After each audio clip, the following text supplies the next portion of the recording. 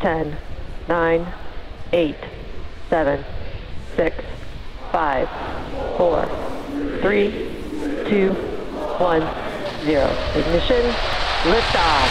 Carpe diem, Dragon 1.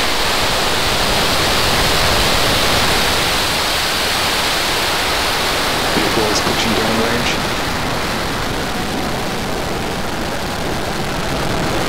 Now 1 deep pulse.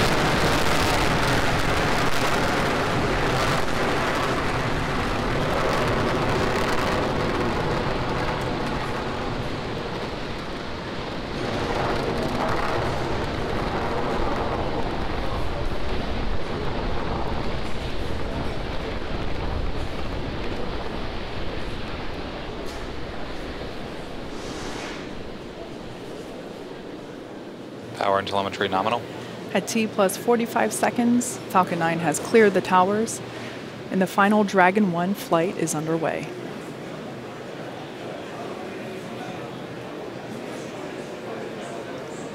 Everything looking nominal Falcon for 9 is stage 1. supersonic.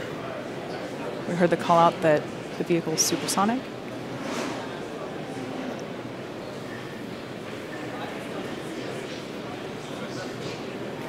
Vehicle is experiencing maximum dynamic pressure.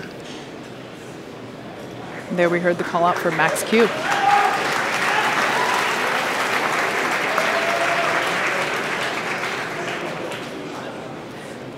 Coming up next, there are 5 events that will be happening in rapid succession. Main engine cutoff, or as you'll see in the event tracker on the bottom of your screen, MECO. Then stage separation, second engine start, or SES-1, followed by a boost back burn of the first stage and Dragon nose cone deploy. Main engine cutoff for MECO is where all 9 M1D engines on first stage will shut down. This is immediately followed by stage separation, where the first and second stages will separate. A few seconds later, MVAC, or the M Merlin vacuum engine on the second stage, will ignite and begin to boost Dragon to low Earth orbit. MVAC shield started. So again, MECO, stage sep, SES-1, all happening in quick succession. Let's tune in.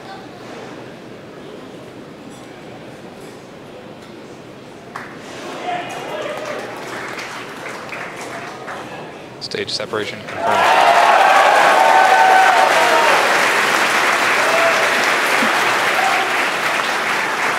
And there on the right-hand side of your screen, and by the cheers in the crowd behind me, we have visual confirmation of second engine start as that warm glow begins to build around the MVAC nozzle. On the left-hand side of your screen, we have an amazing visual of the first stage as it is performing its boost back burn. Now, this is the first of 3 maneuvers that the first stage will be performing. As Jesse mentioned earlier, we will be landing back at landing zone 1 on the coast of Florida at Cape Canaveral. So the first stage has to completely reorient itself and head back west. It was flying east, now it's going to flip around, head back west towards the Cape during this boost back burn, which should be ending in 5 seconds. MVAC is looking good. Everything nominal with our temperature and power readings there. Shut down. And we can see on the left-hand side of our screen that the boost back burn has completed.